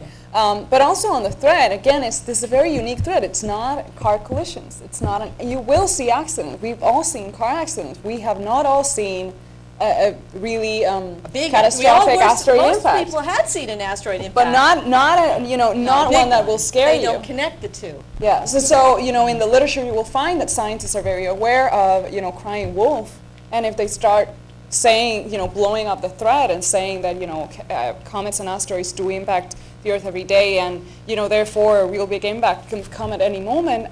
You know, they could be crying wolf, and the public may not like that because then they will be proven wrong, and they may not believe that message. So it's also not saying that effort should be discontinued, but it's that there's a challenge there, and that I don't think that just talking about the issue and trying to explain it the best way you can will solve that. Yeah. I just want to make sure I bring Linda into the discussion by mentioning the Andromeda strain, you know, where we combine the impacts and the microbes together. I wanted to just follow up. We'll get to you. I'm going to him first. Laura's assessment of this issue, because there's a small, credible body of research in science and risk communication that explains how informing and educating non-expert audiences about science and risk may not have the effect that you desire. In other words, the more informed that a non-expert becomes about a scientific or technological issue that is a potential hazard or risk, the more they may decide this is a problem they don't want to deal with. It could go, you know, it could go either way. So my feeling personally as a scholar and as a citizen, I think that it's an obligation on the part of federal agencies and federally funded researchers like myself to inform anybody who wants to know about the work that we do. Everything we do know. It's, you know, we're doing this in the public interest, but education is not the key. It doesn't solve all your problems. Yeah. Okay. Question. Hi, thank you. My name is Steve Williams. I work in Jim Green's shop as the EPO guy, but I'm a detailee from the National Air and Space Museum, where I was chair of education. So I've been working for the last 10 years with the general public, and I really wanted to resonate on the discussion going back to Greg and some of the previous responses in how the public, how we deal with the public. We are trying to drive public perceptions. Okay, we do a great job with the specialists to be in their educational process. Our good students are as good as they ever were, and they're as plentiful as they ever were. But we're doing a progressively less good job, in my opinion, in dealing with the public, in the non-specialist. Now, let's see, in a private universe and some of these other things, jaywalking, there are people, most people, at least in the United States, have a fundamental misunderstanding of basic science. And if you're going to use a risk assessment argument, you're talking to people who live on the San Andreas Fault in the shadow of Mount St. Helens, and who actually believe that if they roll sevens 3 times in a row, they're never going to roll a 7 again. You know, Las Vegas pays a lot of electrical bills on these kinds of misperceptions. So my point is that we have to do the same thing any kind of a mass audience entertainment thing does. The reason that they have the little kid with a crummy telescope discover the killer asteroid is because the audience would never identify with a real scientist doing a real study using real equipment. That's foreign to them. They've got to feel like they're part of the participatory exploration process in learning as well as space exploration. In our day, the baby boomers, I'll be quick, wanted to use role models to stimulate their imaginations. But young people today don't do that. They're more attuned to mechanical assistance, electronic assistance to the exploration process. So by approaching it that way, and the social media is a big help with that, is a big deal. The one comment I fielded more than any other since Curiosity landed was, how cool is NASA these days? They landed a 1-ton craft on Mars, and one of the guys that did it was wearing a mohawk, okay? Never mind any of the science. They could identify with that, and that's what I would like to leave you with. Sorry, I was long. Now we have time for just 2 very brief comments, or questions would be even better.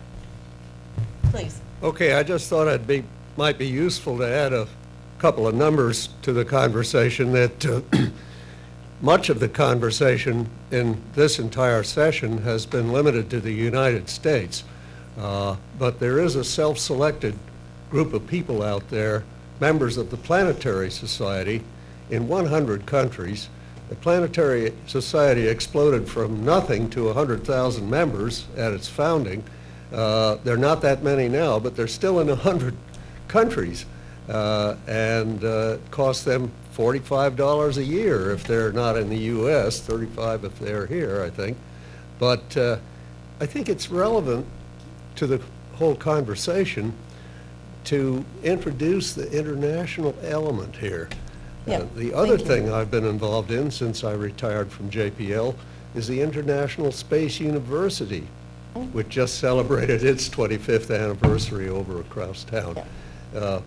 I'd like to see the conversation continue to include this other public that's out there.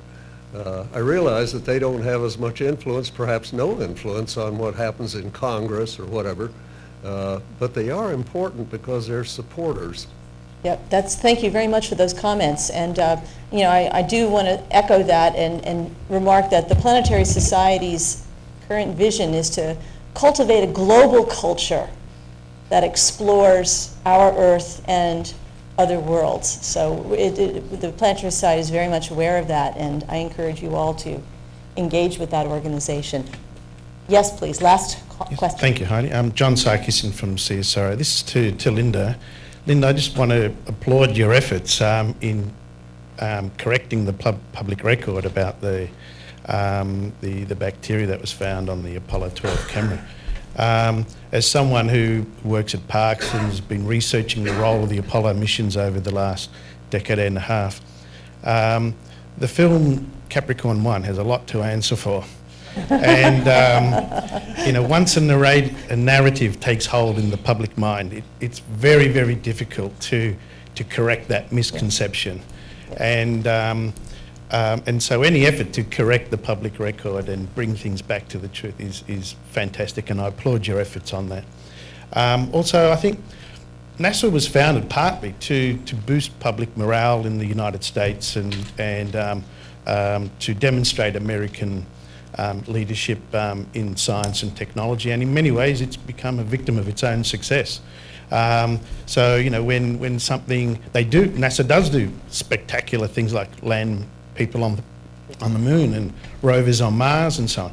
And so when something does threaten the Earth, it's only natural that people go to the organisation that has a proven record of success to do that. And so, and I don't think it's an accident that Deep Impact in Armageddon appeared just 2 or 3 years after the comet Shoemaker-Levy 9 impacts on Jupiter, and NASA's fantastic PR in publicising that to the world with the Hubble images and so on. You know, again, Lynn, I do applaud your efforts in correcting that record. Thank you for your comments, but I want to say I was having a little problem coordinating my brain with my remote finger, and somehow or other didn't show my acknowledgement slide. So there were a lot of people who collected the information. I did a lot of reading and a lot of research myself, but they're all acknowledged in the paper. So thank you all. Thank you to my panelists, and it's been very interesting. And I'm turning this over to Greg.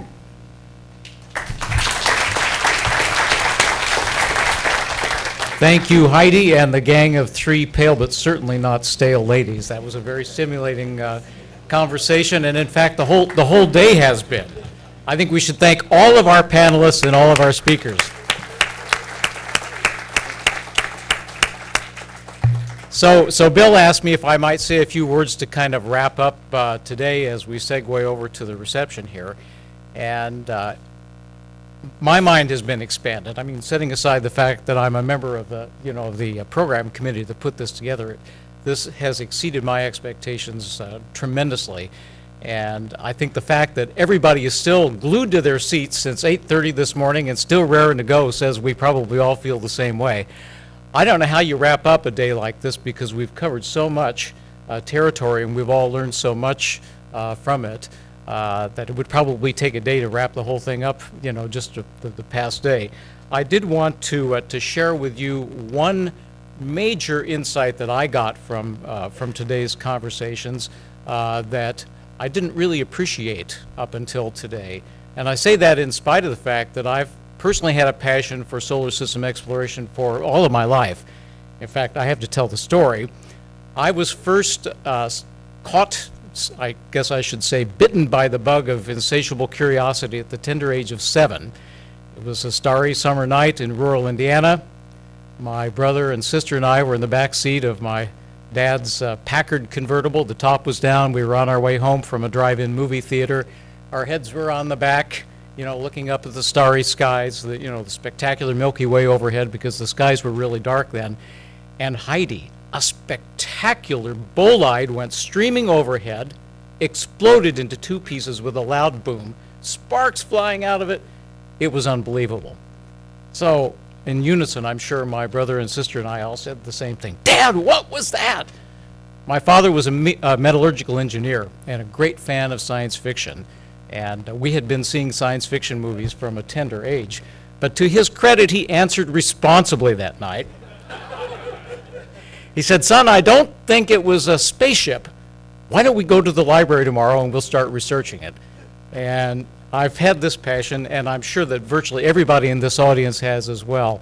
So getting new insights, at this time, at this phase of my career, I'm really impressed by that.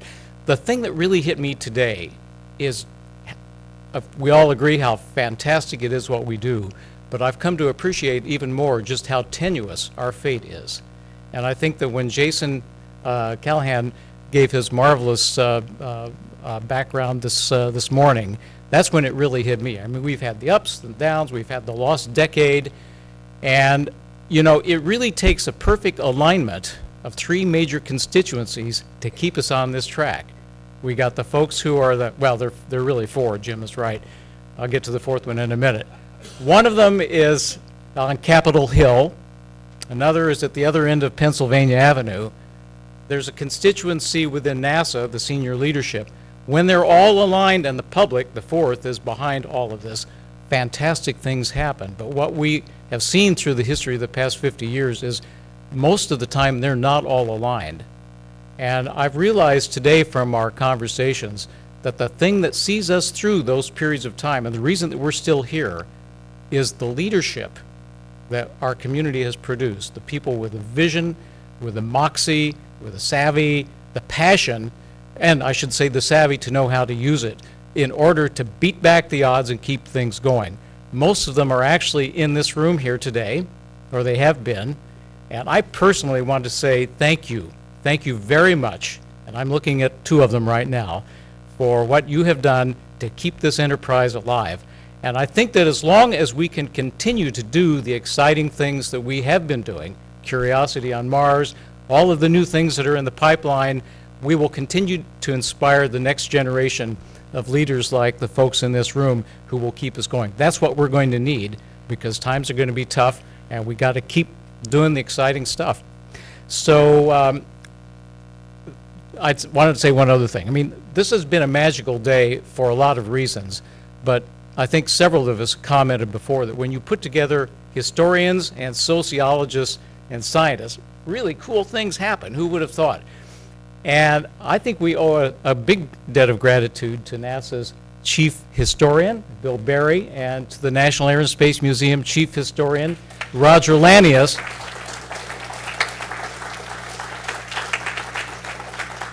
who had the vision to bring together this diverse, eclectic group of people. We were starting to think about doing something out in Pasadena. Wait a minute, just a bunch of scientists sitting around talking. You guys have really made this thing successful, and I thank you. So with that, let's see, Bill. I'll take the second to disavow any credit for this thing. It's a very big team effort, so thanks to everybody for the help. Two quick announcements. One, there's been a lot of talk about planetary protection this afternoon. We actually produced a book about planetary protection last year called When Biospheres Collide in the NASA history program. And I'm sorry that I didn't think to bring some copies over because we have some copies of other books we've done. So we'll try and get some copies of that planetary protection book over here tomorrow. Anybody wants a copy, feel free to help yourself. Okay, so paid announcement about our products over with. Let's turn to the reception. Those of you who signed up for the reception, you're welcome to join us on the far side of the lobby over there in the Space Experience Center. You'll be given a ticket for a drink, and if you want more than one drink, you're going to have to buy it yourself. There'll be a cash bar available there. If you're a civil servant and you've accepted more than $50 worth of things from Lockheed Martin in the last year, you should hand some money over to Kelly. You want to stand up for us? Kelly, Victor French back there, our intern, is going to be manning the table, and there'll be some of the folks over there too. They'll be happy to take cash or a check from you to cover any difference there. Or if you're a political appointee and you're required to do that. The rules have changed a lot thanks to our friends who have had some issues with conferences in the last couple of years. So please be careful about it, attending to those issues. Enjoy the evening, and we'll see you tomorrow.